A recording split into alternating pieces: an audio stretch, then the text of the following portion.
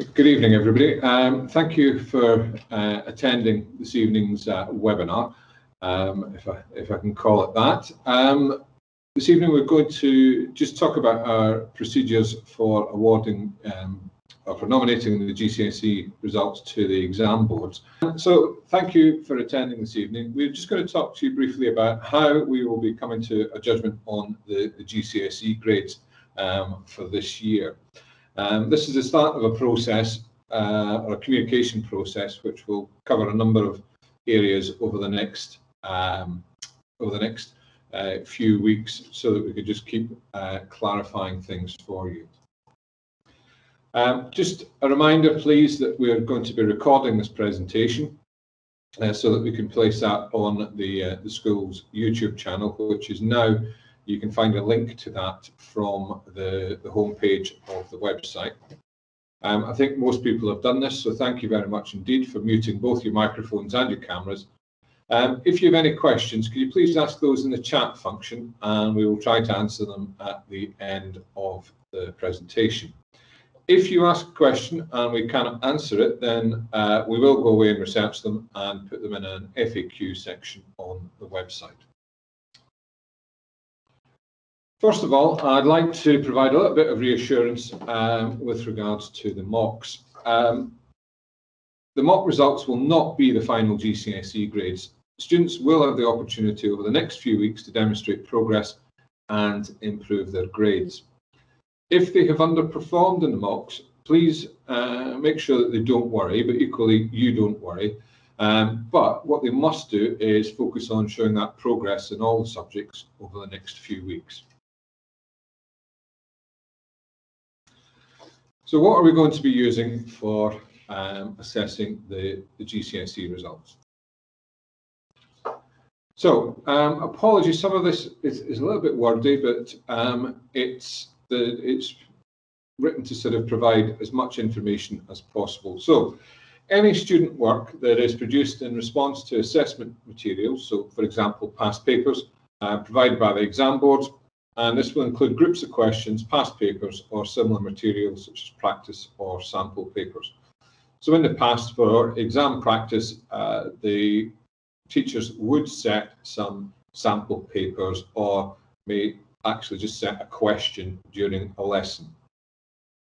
For those involved in subjects covered by the CADT bracket, it may also include non-exam assessments. That's coursework in old money, and these will be included even if they haven't been fully completed. Any work that staff have produced that are sort of school-devised tasks that reflect the specification, or in other words, what students are expected to study, that follow the same format as exams, and have been marked in a way that reflects the awarding organisation or the exam board's mark scheme. So in other words, in my case, I'm a history teacher, albeit occasionally, and I might devise an essay question and mark it with the generic mark schemes, but it's never appeared in an exam question. We may also look at substantial class or homework, and that includes work that took place during lockdown. Any internal tests that have been taken by the students, or mock exams that have been taken over the course of study. And we'll also include records of a student's capability and performance over the course of study in a performance-based subject such as music and performing arts. Other sources of evidence may be the additional assessment materials known as AAMs, such as RAP tests. What these will do is they'll give the students the opportunity to show what they know, understand, or can do in an area of content that has been taught but not yet assessed. It will also give them the opportunity to show improvement and to validate or replace an existing piece of evidence. And they'll support consistency of judgment between teachers or classes by giving everyone the same task to complete. These may include the exam board provided assessment materials that have been issued by the exam boards to help schools with their judgments on GCSEs. And one final one that we are going to be doing is an assessment week in the week commencing the 17th of May to further inform and support our judgments. These will be short composite assessments of no more than 1 hour 30 minutes on what the students have studied. These will have exam access arrangements in place for students that are entitled to them. So these are a short series of assessments that we're hoping, as I said, that will inform and support our prior judgments. These are an opportunity for students to really demonstrate that they have made some progress. Those students that are studying subjects such as technology, art and photography will have as much time as required prior to the deadline to complete a portfolio of work which represents their best work. Now, there will be an internal deadline for this, which must be met because marking and moderating the work prior to submitting the grades can take a long time. Moderation is where a group of teachers get together to agree the marks for candidates. And what they will do there is they would take a sample of the work and each take turns in marking it. And if they agree that the marks are appropriate, then they will continue. That can be quite a lengthy process, particularly for subjects such as art and photography and the technology subjects. So, why have we adopted this approach? Well, a number of other schools in the locality have set almost like a week of exams or a fortnight of exams. We wanted to draw on this wide range of sources so that we are in a position to provide this holistic overview of the students' progress over what I'm sure you will agree has been a hugely challenging 15 months or so. By using such a range of their work, we hope that we can avoid a bad day at the office scenario, which could occur if we were to have one-off exams in the style of GCSEs with no other assessments taken into account. We will also take into consideration any mitigating circumstances which may have impacted upon individual students and exam access arrangements. Coming on to, it's very, very important that our results have integrity, because if we inflate the results, the exam boards and the Joint Council for Qualifications of JCQ could inspect the school and inspect the data and look at our marking and so on. So all work will be moderated, as I said. Results will be compared to previous year's exam results, both as a group and an individual subject. So what they're looking at, they are saying that we should take the years 2017 to 2019. We'll make a national comparison through CISRA, our data analysis software. Now, CISRA is used by thousands of schools throughout the country, and we will take part in their collaboration process, in which there are roughly 2,000 schools, and they'll compare the data. Now, that gives us a very useful national comparison in which it enables us to get a national picture, and it's invariably very, very close to the actual national picture that's produced during the summer time. So we must have clear evidence of the students' attainment, in other words, their results and their progress. And we must have a portfolio of work and assessments for each student in each of the GCSE subjects, which clearly shows their results and the progress they have made. We can only provide grades for the work that we have. This means that we cannot award grades based on potential or target grades. If somebody has decided not to put in the effort and is not working as they should be, or has opted out, if you like, of an exam, then unfortunately we can't award that based on their targets, because we wouldn't have any evidence for their progress and for their exam results. I'm now going to hand over to Mr. Leary, who is in charge of the exams for the school, and he is going to talk through a variety of other issues as well. Thank you. Good evening, everyone. One of the things that we'll be aware of in the past difficult 15 months or so, there are many mitigating circumstances. I just really want to be clear with people there, just to say, if you do have any mitigating circumstances which you believe may have had an impact on your son and daughter's GCSE performance, then you must communicate them to the school. The date is on there, it's Friday the 21st of May, and it's the end of that assessment week. There will be a record of that we need to keep for JCQ and the original awarding bodies, the exam boards, and so there is a form which will help you to document the information that you'll need to provide to put us on this. For example, it may be that your son or daughter is isolating during the assessment week. In that case, if they're asymptomatic, then we will try and do the assessment at home over Teams. We'll try and make sure you've got all the information, and we will be invigilating that via Teams. It's not something we've done before, but it's something that we have practiced. Usual thing, if they are symptomatic, then they would return to school when told to do so by the healthcare professionals. And if they miss assessments, we can take in all the previous work, and this would be an example there of mitigating circumstances. Obviously, in both cases in that, please do not return early to school.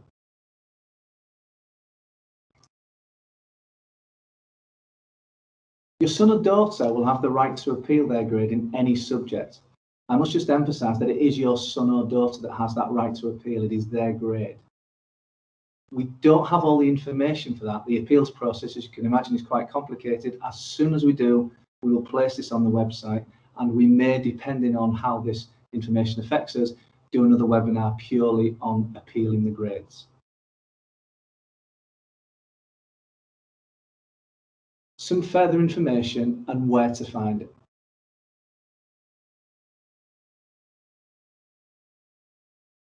So as I play with the points there, on our school website there's an area for the exams. If you click on there, it will then open the GCSE area 2021. A copy of this presentation will be on there once that has been uploaded, and also any communication that has gone on from the school is also logged there. This is where the information for the appeals will go on there. I would just highlight as well that it's a very dynamic situation. It could change at any time, so please just keep trying to please keep trying to check the website, which will be updated straight away. Once we've done that, we will then try and message people via the usual routes. A link on there also puts you through to the information for parents from JCQ. There's a handy timeline in there that will give you the dates when we have to submit our information to schools, from schools, and also when the results days are.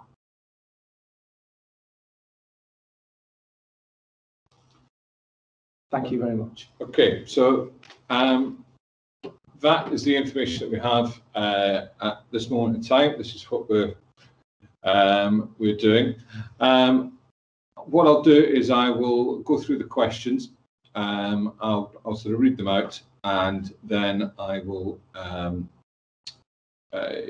I'll try and answer those.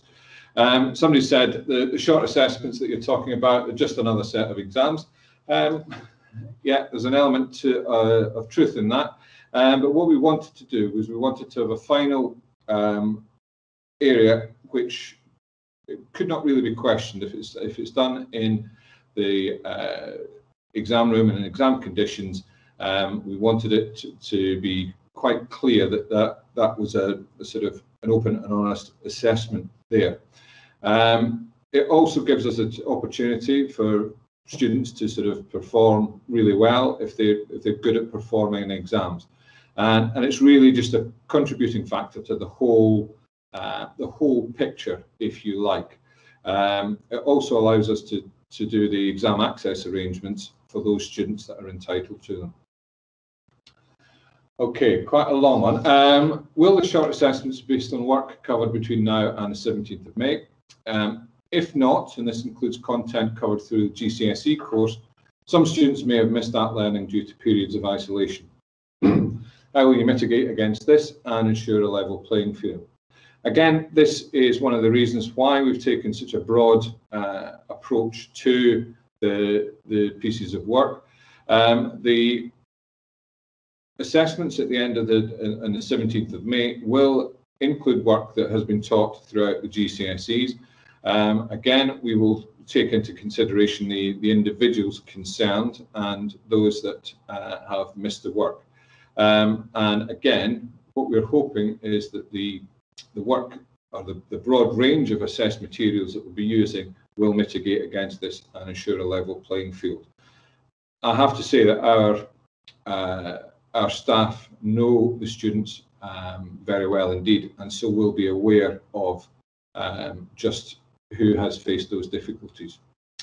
Okay, what other sorts of mitigating circumstances can be taken into account? I think we are looking at illness, either towards the candidate or immediate family members.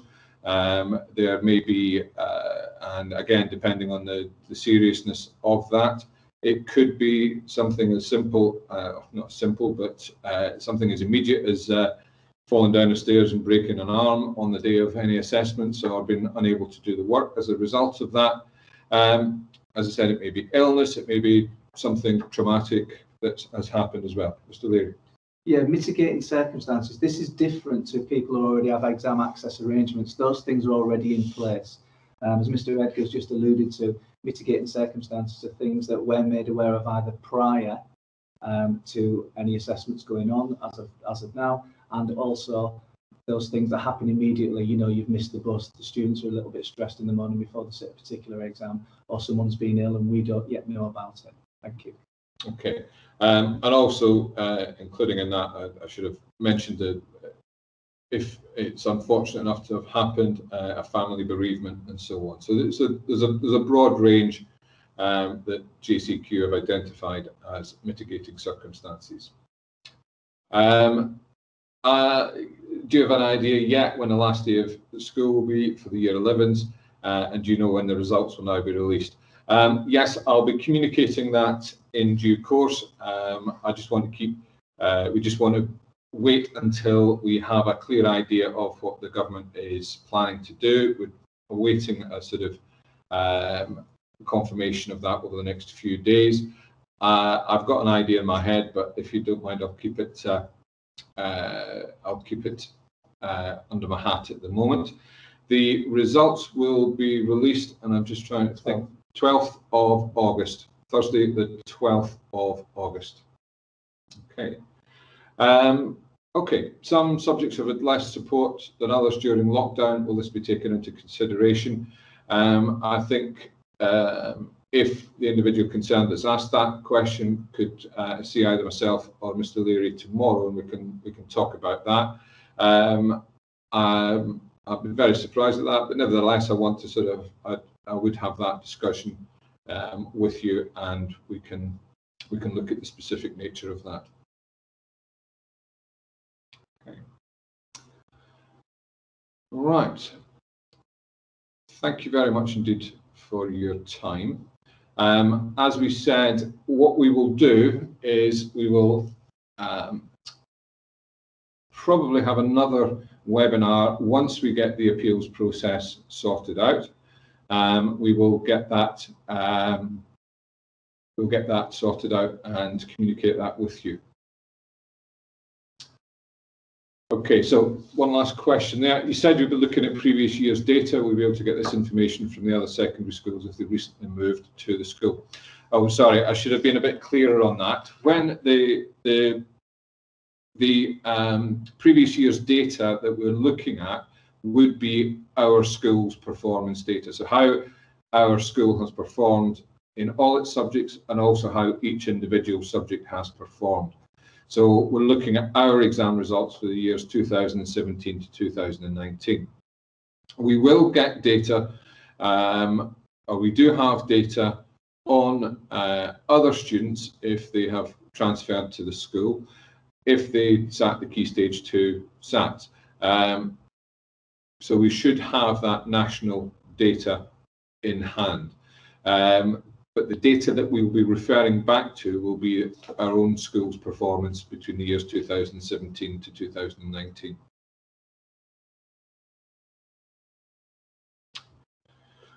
Right, okay. If there are any other questions that you